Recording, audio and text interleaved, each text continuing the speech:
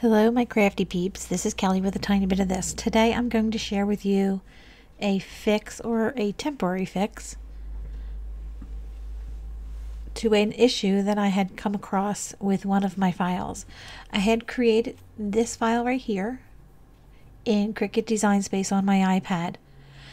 However, I needed these brown pieces to be cut out on with my computer, so I needed to bring up the project in Cricut Design Space on my computer.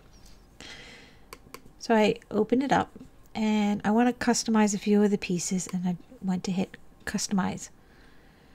And as you can see, they're dropping in my images because you can see them, or you can see where it says sliced result, square, sliced result, blah blah blah, all the way down on the right hand side column of my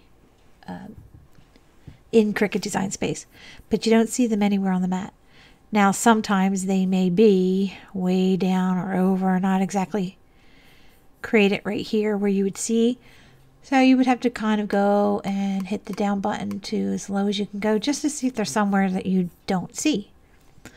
And I don't believe that I had created them somewhere in the 1,000 on my mat. They were definitely created within the first 30 inches, I guess, of my mat, of my canvas right here. So I said, I know they're here, and they show up here.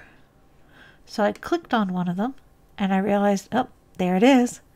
It outlined the entire image, but it's not showing what the image is. So I clicked on another one, there we go. Clicked on another one, there we go. Clicked on another, and I just kept doing this, thinking, okay, well, they're there. They're just not showing up. So is there a way that I can have them show up so I could view them? This problem I have researched. No one ever seems to share a fix. And I guess maybe this has happened to you and you decided, oh, I guess I have to start all over again because my project isn't here. But you don't have to start all over. In order to be able to view on your mat your cuts, there are a few things that you could do. The first thing is, I'm going to start up at the top on my mat, on my in my list. So this one comes up. This one is showing a lock, unlock section. It's showing the delete section.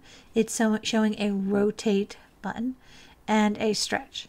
Now, I don't want to change this. I just want to see it for right now. So I really don't want to stretch it. I really don't want to rotate it. Let's try just unlocking it. That didn't do anything. Let's try locking it back up. It still didn't do anything. If I just touch this rotate button without rotating it, will it do something? Yes, it brought my image back. So if I go down to the next one, I can see that my size button is completely gone now on this one. Don't know why. My delete button, rotate, and stretch. If I hit just the stretch without actually stretching, let's see if it appears. And it does. So you can hit either one of those buttons without actually changing anything for them to appear back. Let's click on my next one. Again, I don't have this option, but I wonder if I can actually change it from here and it would appear. So I'm up here at the top where it has this lock or unlock key. And I'm just going to keep it locked. Let's go up in size, and it brought it back, but I don't want it up in size, so I'm going to go back down in size, and now I'm back where I was, so my image stays there. That takes more steps, so that wouldn't be one that I would do, especially if you have a gazillion images in your project. So if I go to the next one, I'm just going to move over just a little bit. Look, my lock and unlock. I have no idea why some of these are working and some aren't. But there is my lock key. I wonder if I just tap on that and then go back. It did not bring it back. I'm not sure if I tried that on that one, but that does not work. The other way that I found that you could do is over here on this panel, you could just hit the hide key. So I'm going to hide it and bring it back, and my image comes back. So if I click on the next one and I hide it and I click on again, and my image shows up. Next one, hide, unhide, image comes back. So this I find is the easiest way to do it.